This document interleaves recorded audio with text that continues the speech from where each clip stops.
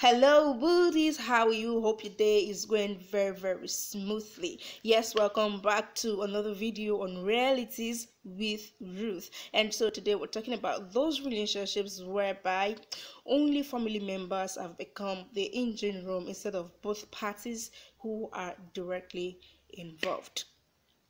Hey lady, when he says go, I am done, and you are not ready to leave, it is advisable that you find your way, talk to the guy, like try to sort out things. If you were at fault, sometimes even if you were not at fault and you are still very much interested, just find a way to making things work out. Say you're sorry for things you did not do wrong and all of that. But in cases you now see that the guy is mean, like he's bent on being done, seriously, this guy is done for real, please find your way.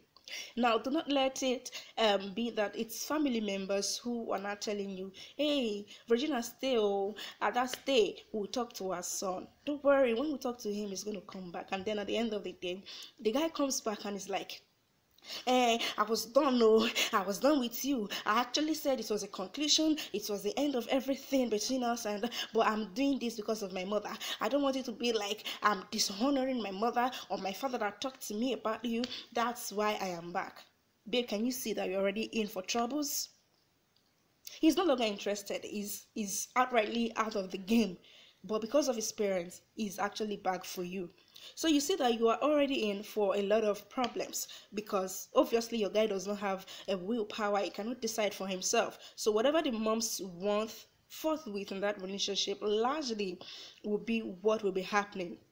And most of them you're not going to like, because your mom is not in the relationship with the both of you, so she does not really know everything that is happening, the next step to take. But because your man lacks the power to decide, so it's going to be that the mom or whoever it was that was able to talk to him to have you back will be that person that will be making the decisions.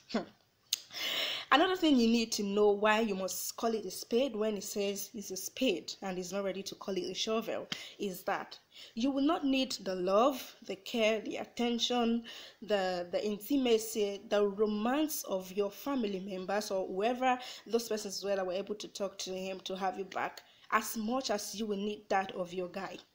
So you will always have to tell your mom, mommy, please tell King, or tell what's his name? Let's say I don't want to use a familiar name.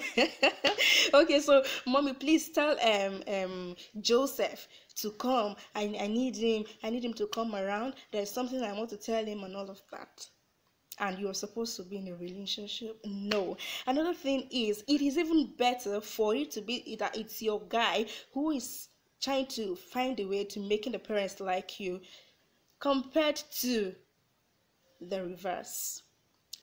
So instead of making that experience a die or leave one, it is always better for you to remember that whatever goes wrong with your love life has a way of affecting most facets of your life, if not all of them. So decide. I am Realities with Ruth, and see you in our next video.